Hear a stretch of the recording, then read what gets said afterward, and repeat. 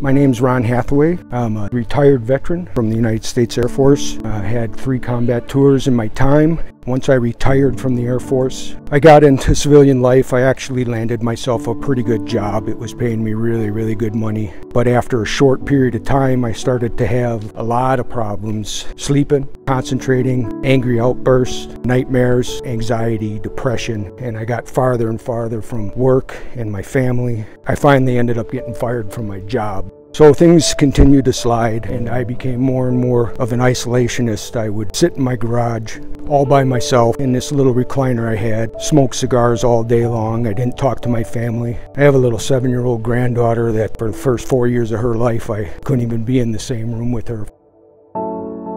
I'd stop taking care of myself completely, wouldn't shower, spend my days sitting in the chair, thinking of ways that I was going to be able to kill myself.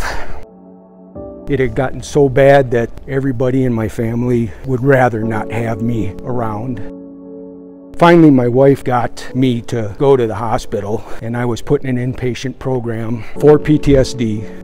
One of the things they asked me to do was go down to BraveHearts and do some horseback riding. And I didn't know nothing about horses. They ate out of the front end and they crapped out of the back end, and that's about the extent of what I knew. One of the instructors there shook my hand and asked my name and said, "Ron, I'm so happy you came down today and we're gonna have a great time." He got me on Boone. As I'm walking away on Boone's back, looking down at his ears and looking down at his mane, and I just let out this huge breath, just a big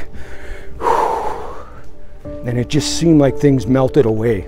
And for that 20 minutes that I was on the back of that horse, no other thoughts. All the gnats of life were not buzzing around my head and bothering me and causing me any anguish or problems. I didn't have any worries. I didn't have anything but me and that horse moving together in a nice, smooth movement. And I really enjoyed it. And then BraveHearts kept popping into my head, and I kept thinking of Boone and about that ride.